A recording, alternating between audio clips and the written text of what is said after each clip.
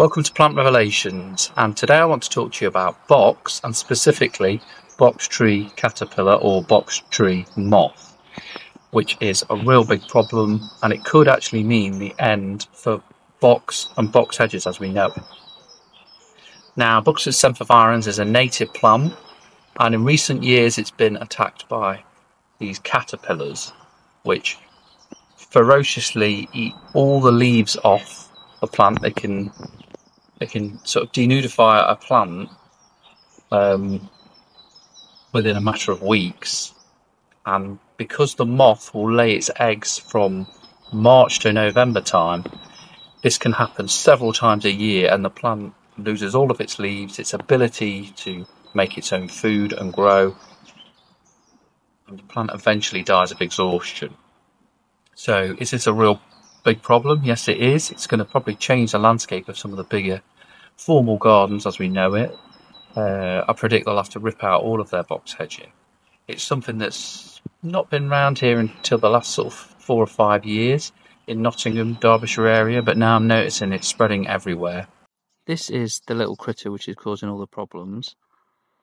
These have most likely been imported by garden centres from Holland, and now they've pretty much spread throughout the UK.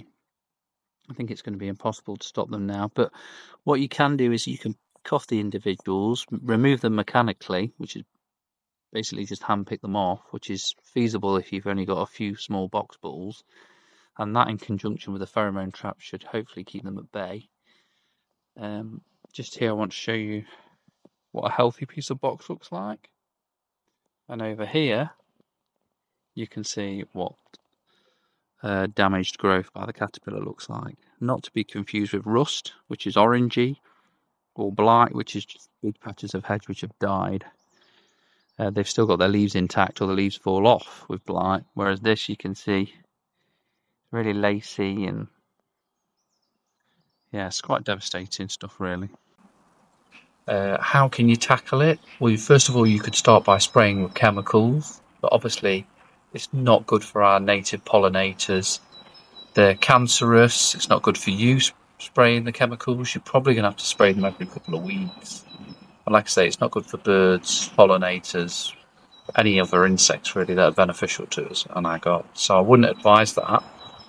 The other thing you can do is use something called a moth trap, a pheromone moth trap. And you can just see behind me up in the tree.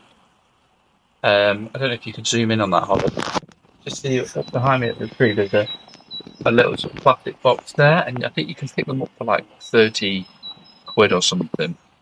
And they come with a couple of pheromone like capsule things that you pop in, refills, and it releases a pheromone that traps, I can't remember if it traps the male or the female moth, and they're really effective. They'll be completely filled up with hundreds of moths, and they're really quite big moths. But the important thing is you have to get them out early. Now it says put them out March, April, but we've had a mild year this year, and the moths have been active from February, so I would just keep them topped up all year round. But it is an expensive solution. The refills are probably going to cost you in the region of like 30 to 50 quid a year to keep your box hedges, so you've got to really like your box hedge. The other thing, apparently there's a nematode spray, which of course is also expensive, and you could spray that directly onto the caterpillars that are already on there. But the pheromone traps are quite effective at breaking the life cycle. However, if you forget, or you follow the instructions and you don't beat the race for the moths,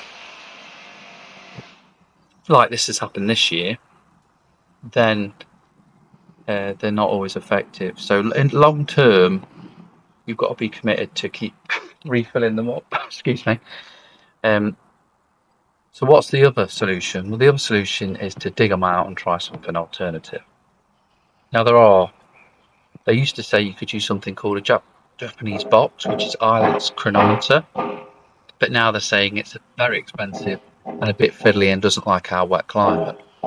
So you could try things like osmanthus, sweet box, which isn't actually related to box, Lanicera nitidia, Or here, we're thinking about replacing these edges with lavender headcoat, which will only need cutting once a year rather than a couple of times like box. So long as they're in a sunny, dry spot, they're pretty resistant to most diseases. They're going to produce lots of flowers, which will look nice. They'll have the evergreen silver foliage, and you just have to trim them straight after flowering, and that's that. So, sorry about the banging. So, I hope that's been useful for today, and you're not too downhearted if you're losing your box, because just see it as another planting opportunity. There's lots more interesting plants that you can use instead. Don't forget to like and subscribe. Don't forget to like and subscribe. See you later. Bye.